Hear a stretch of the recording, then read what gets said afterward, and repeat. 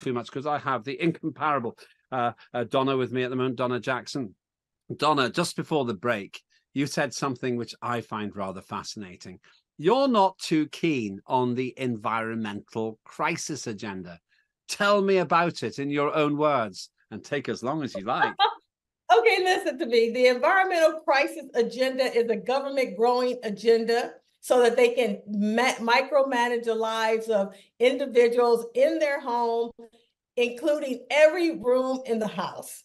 It's the biggest hope, and it's also the biggest grift so that you can extract more taxes from individuals and actually lower the standard of living so that you can shorten the lifespan of most human beings.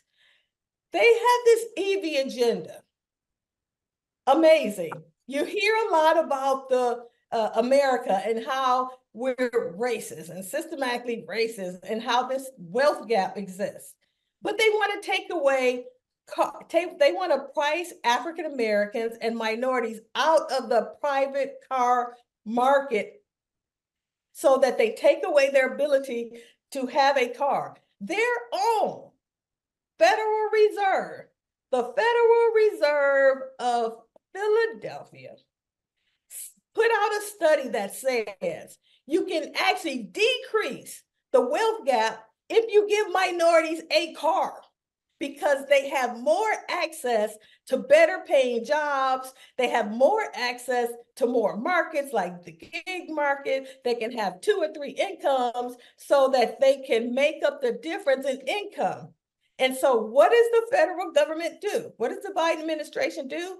Create an agenda where you create cars that are unaffordable to minorities so they don't have a car. They've incentivized manufacturers not to make gas-powered engines and make them unaffordable so that people can't have access to a car. So what do? You increase the wealth gap even bigger than it is. So now when they're talking about systematic racism, it's not about if you call me a name, if you don't like me personally, it's about if I feel financially secure. And everything they're doing with this EV agenda is to make sure that people don't feel financially secure because they don't have access to jobs that are not located in their community. The best ones are usually 30, 40 minutes away outside of the community. You hear about all the crime, it's all interrelated. You hear about the crime leads to business shutting down in the community. So what happens? If I live in the community, I don't have enough money to buy a house, I have to drive outside of my community to get a job. They're taking away that ability. And there's some other things that are more bridges, but I'm gonna stop for a second. I'll come back at you and then you can carry on. But you're being unfair, Donna. I see it this way. You can buy a second-hand electric vehicle fairly cheaply because they're useless, with a range of about 10 miles because the battery's wrecked and useless. And then you park it next to your house. And because the battery is cracked, it'll catch fire and burn your house down. And then you get the insurance and build a bigger house. Wealth generation, Donna. What's not to like? Well, what's not to like is that African Americans have the lowest home ownership rate since before Jim Crow. Because they don't own their homes, they rent them. Because the median income of an African American is $45,000 a year. That's somebody that's doing well. When you have the average electric vehicle that's $48,000 a year. Now, add that to the fact that the subprime auto loan industry is actually at its highest default rate in 30 years, which most African Americans have to take a part of because they have lower credit scores. So everything they're doing right now is predatory. The thought 90% of electric vehicles are part of a 2-car household. 1/3 of households can only afford 1 car, and for African Americans, that is the vast majority. So no matter how you slice it, it's going to be a bad deal for most minorities. And get this, they talk so much about all of these great programs that they have for African Americans. You know, we're going to give child care tax credits and earn income credits and all of this extra income. Caveat, attached to that is an asset limit. So if you partake in any of these programs like welfare, food stamps, housing subsidies, you have an asset limit of $3,000. Now that's not $3,000 in savings, $3,000 in your car, $3,000 in cash on hand. No, total assets, $3,000. Bank accounts, insurance, 401ks, you can only own that much.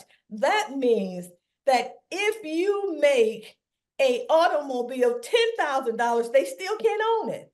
The average cost of a car that most minorities own in America is probably $2,500 or less, because they'll get booted off of all of those programs. Not only will they get booted off of those programs, but they'll have to pay the government back. So they have to spend everything that the government gives them, and they're not even allowed to own a vehicle that expensive and still participate in these programs.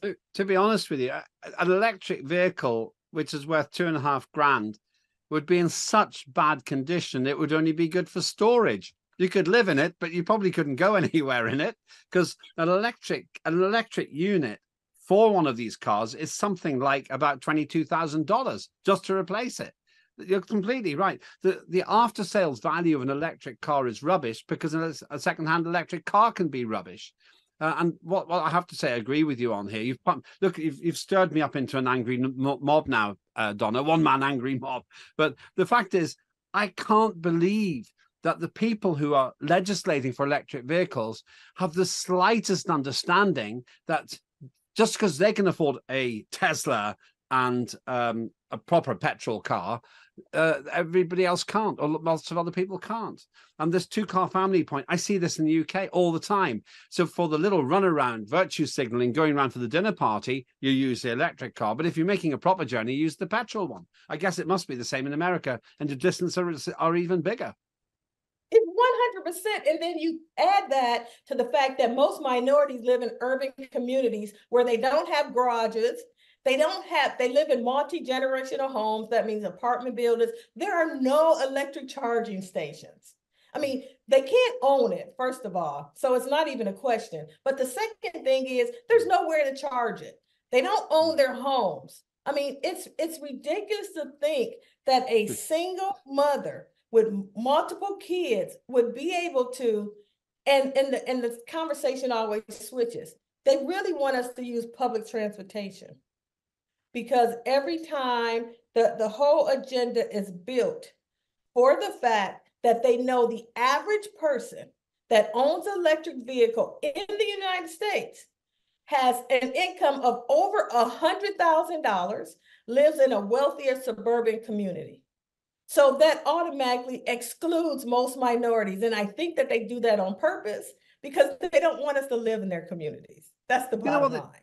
What they've done in London, the mayor of London at the moment, who's standing for re-election, he actually is presiding over policies in London which massively restrict the number of parking places in the inner city. So if you're out in the leafy suburbs where you've got a big drive and a nice garden, you can put 2 or 3 cars on there. One for you, one for your partner, one for the kids, maybe 2. But in central London, they have an active policy to stop it.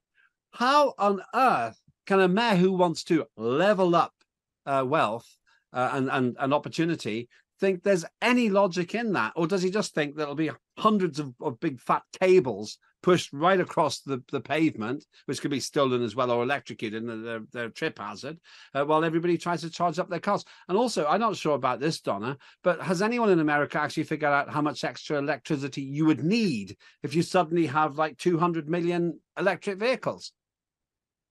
And they haven't, but I think that's the point, because their philosophy is not a one for one. I say this all the time. It's a one for none. They really want to limit the number of cars that are on the road and people's access to private car ownership. I bring up the point all the time. Before Henry Ford created the Model T, the automobile had been around for 50 years. But what Henry Ford did was remarkable. He made a car that was affordable for the average man. That way actually built the suburbs. It created the hospitality industry. You think about it created a vacation for everyone. 70 to 85% of all of the revenues for fast food restaurants in this country is through the drive-through window. I mean, this is a industry that's going to be wiped out.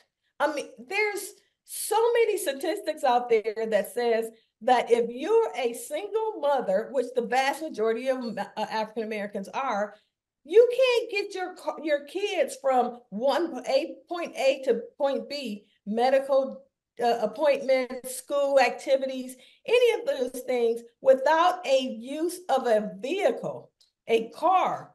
But really what they want to do is push African Americans and minorities into public transportation. They had the Inflation Reduction Act with all of this money set aside for these kinds of initiatives. You know that only seven electric charging stations have been built. $60 billion they allocated for it. Seven. Hang on. Seven. You mean 70,000 or 700,000? No, I mean 7 electric charging stations have been built. And one of the things I point out, for this Green New Deal and environmental justice that's supposed to have minority communities, $60 billion. I want to give you a scenario of what $60 billion is. That's actually the market capitalization of Ford Motor Company that employs more than 200,000 people worldwide and supports millions of small businesses. In the United States, you may or may not have heard about the Tulsa riots, Black Wall Street riots, that this very affluent Black community where people were upper middle class. You could build over 2,000 Black Wall Streets in today's inflated value with that $60 billion, and we wouldn't even be talking about poverty today. But what is it going to go to? It's gone so far, 7 electric charging stations. Most of that money is a green slush fund for all of the political friends to keep people in power and to make sure that there's an automatic barrier for people in the lower rung trying to get into the middle class, and it's being used to force people in the middle class into poverty because they created an impossible scenario. Affordability. Henry Ford made the car affordable, which built the suburbs, the middle class, hospitality, countless industries. They're creating an electric vehicle to do the exact same opposite, to make it unaffordable, so you can decimate all of these areas. And when you think about people that have lower college graduation rates, they largely work in the hospitality industry, which they want to destroy. So either way you look at it, they want to take away jobs from people. They want to take away freedom, because automobiles equals freedom for individuals. They want to make sure they destroy people's longevity. Are you saying that that's a conscious plan? Because that's quite a big statement, that they deliberately want to do it. Or is it just sheer incompetence on Capitol Hill? Oh, listen to me. I say this every time. I don't believe for a second that people don't realize that that's the consequence of what they're doing.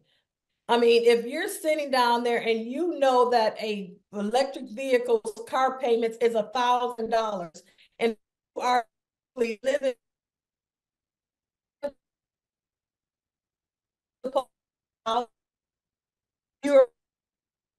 We gotta, yep. We're going to come. Your signal's coming in and out. We'll come back to you in just a minute. With just a slight problem with the signal there.